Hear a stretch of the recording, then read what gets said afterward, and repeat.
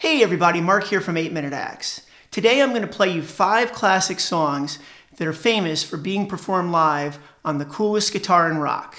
I'm talking about the Gibson EDS-1275 double neck.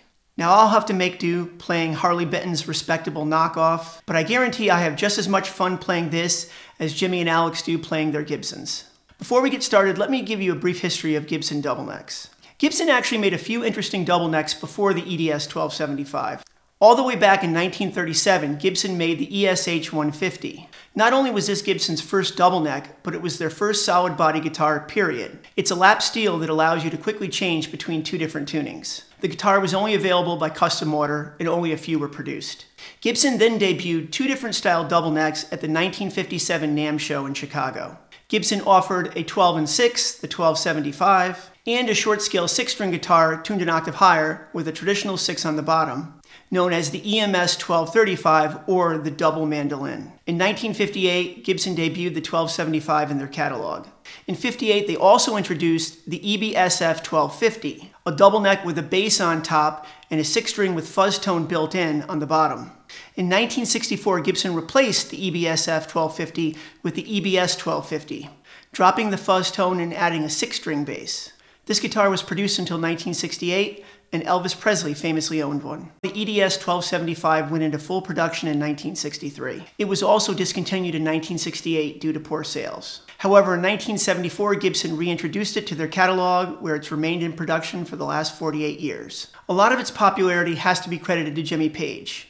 Page was trying to figure out a way to best play Stairway to Heaven live when he saw Charlie Whitney of the progressive rock band Family using the 1275, and he custom ordered one. Page's now iconic guitar made its debut in March of 1971. That brings us to our first classic double neck song, The Song Remains the Same.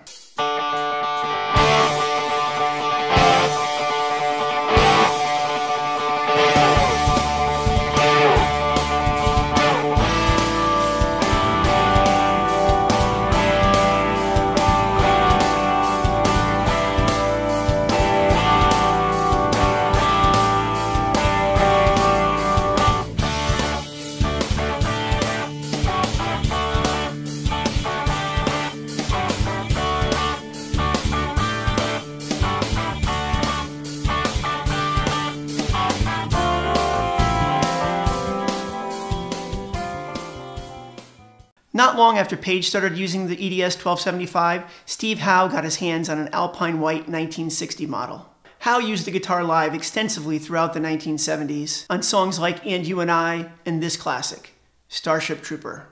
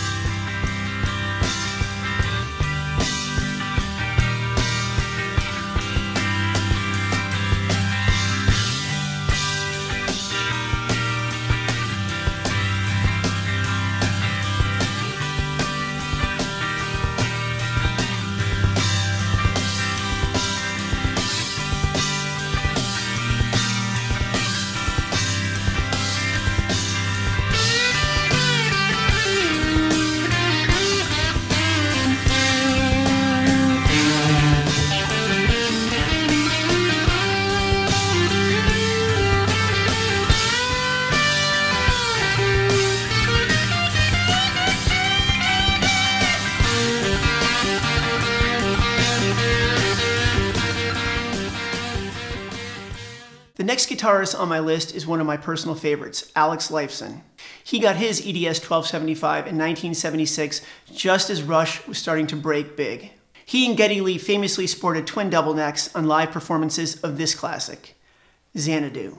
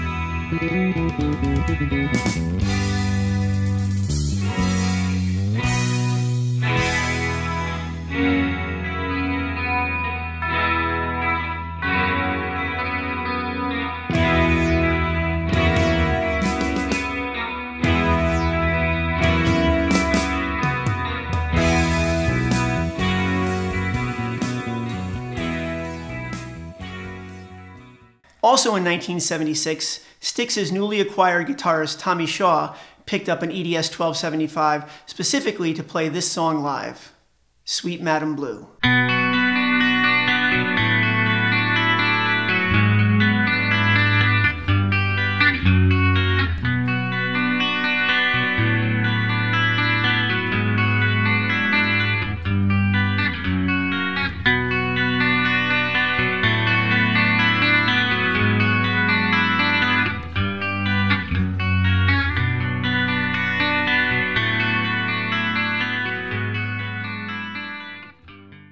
And last but certainly not least, another guitarist who purchased an EDS-1275 specifically to play one song was Don Felder, who purchased his in 1977 to play this classic, Hotel California.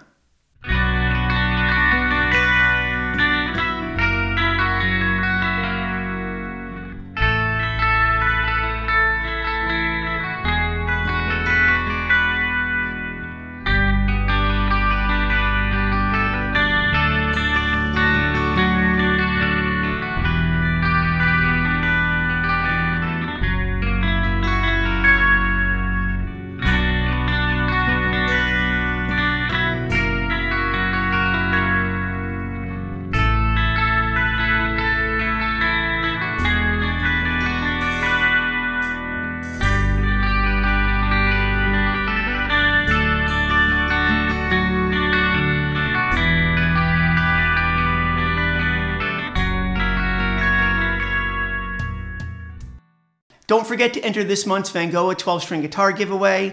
Every month I give away a brand new Vangoa 12-string guitar package. Details on how to enter this month's contest are in the description. If you enjoyed the video, please give it a thumbs up and leave me a comment. And if you've made it this far and you haven't already, please consider subscribing to the channel. Most importantly, have a great day. I'll see you in the next video.